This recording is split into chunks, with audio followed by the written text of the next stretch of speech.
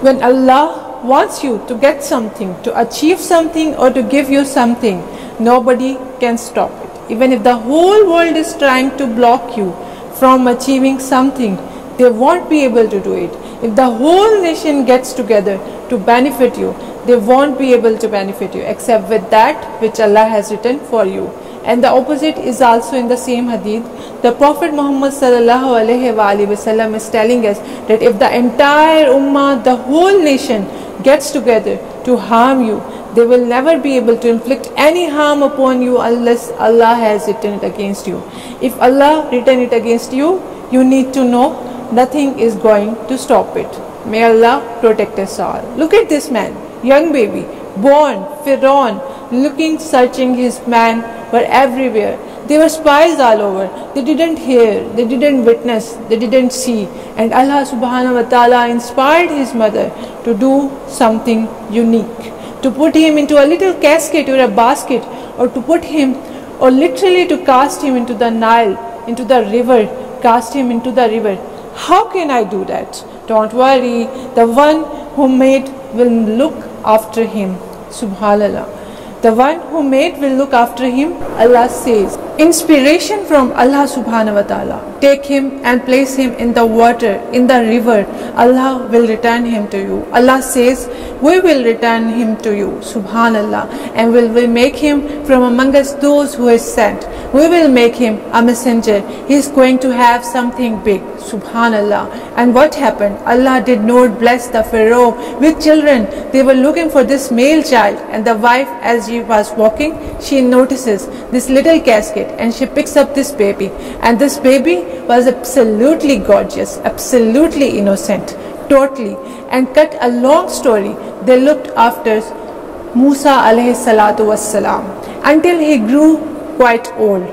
He was not suckling from anyone because that was the plan of Allah, and they were desperate to get him to suckle because he needed to survive until. Subhanallah, Subhanallah. Amazingly, Allah returned the baby, as an infant to the mother. He would be brought in the highest form of luxury. He would be brought to the mother. The mother would suckle, spend some time, etc., etc., look after him, breastfeed him, whatever else, and send him back. And he suckled from no one else. This is the power of Allah. Never underestimate the power of Allah subhanahu wa ta'ala. When He wants to give you, He will give you. Pray to Him. Pray hard. Pray with conviction. When the time is right, what you want will come to you. Remember that if it is good for you and if it is meant for you, it's coming in your direction. And if it is not, no matter what, it won't.